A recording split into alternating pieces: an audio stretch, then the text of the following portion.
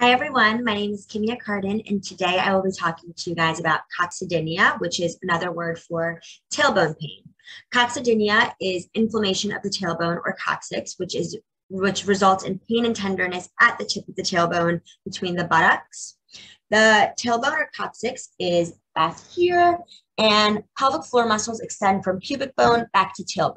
So a lot of times overactivity of the pelvic floor muscles can result in pulling that tailbone into a more flexed position, if this is my tailbone. Now, the tailbone can be in a flexed position or it can be in more of an extended position, resulting in pain to that area, as well as that bone can be hypermobile or hypomobile. Hypermobile meaning that it is moving around a little bit more than it should be. Hypomobile meaning that it's in a bit more of a rigid position. Now, the tailbone not only flexes and extends, but it also deviates laterally as well as rotates. So if it's hypermobile, it can be deviating in all 6 of those directions, and that can contribute to pelvic floor muscle tension and thus pelvic pain as well. Now, tailbone dysfunction may be due to external or internal causes.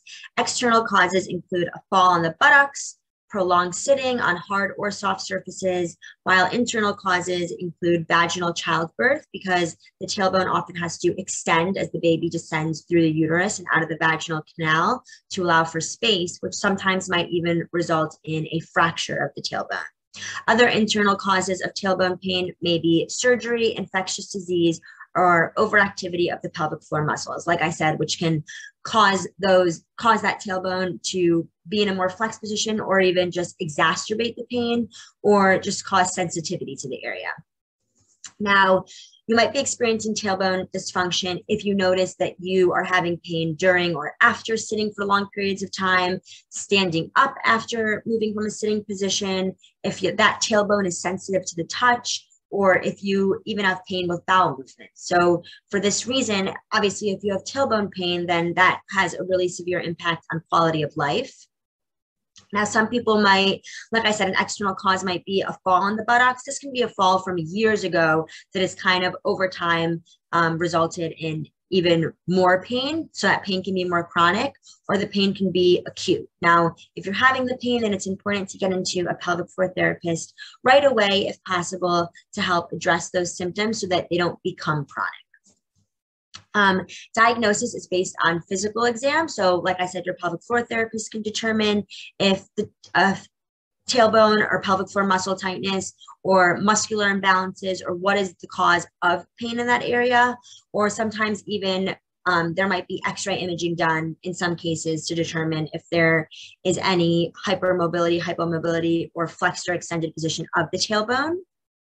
And this is more common in females than males, like I said, because it could be due to childbirth, but also women are more susceptible to injury due to wider sit bones.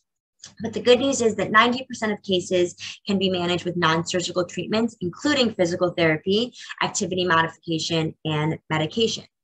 Now, how pelvic floor therapy can help. So like I said, your pelvic floor therapist can perform an exam that can determine if your tailbone is in a flexed or extended position, or if it's hypomobile, and they can determine adequate stretches to give you to downtrain the pelvic floor muscles if there is pelvic floor muscle overactivity, as well as diaphragmatic breathing, which is discussed in another video, which is able to activate the pelvic floor muscles to relax the pelvic floor and lengthen it. Now, some stretches that your pelvic floor therapist might give you to relax the pelvic floor muscles are a child's pose, which would be really separating the knees and extending your arms forward and feeling a stretch all the way through that low back into your bottom area. Holding for 3 sets of 30 seconds at least, as well as doing a happy baby pose on your back, where again, really feeling a stretch through that back side as you pull your knees into your chest and separate your knees. Now, other stretches that your pelvic floor therapist might give you are a piriformis stretch to get into those deep hip rotator muscles, as well as a deep squat, like this.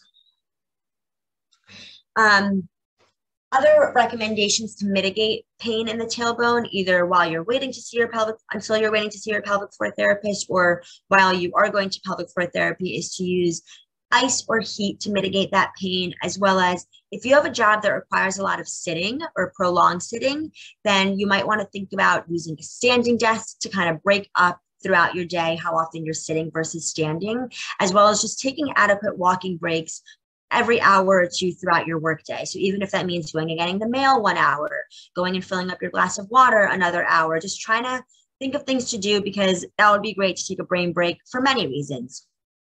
And standing desks are great, and you can even add, you can get a desk that rises and lowers, as well as even just getting one of those platforms to raise your monitor on it.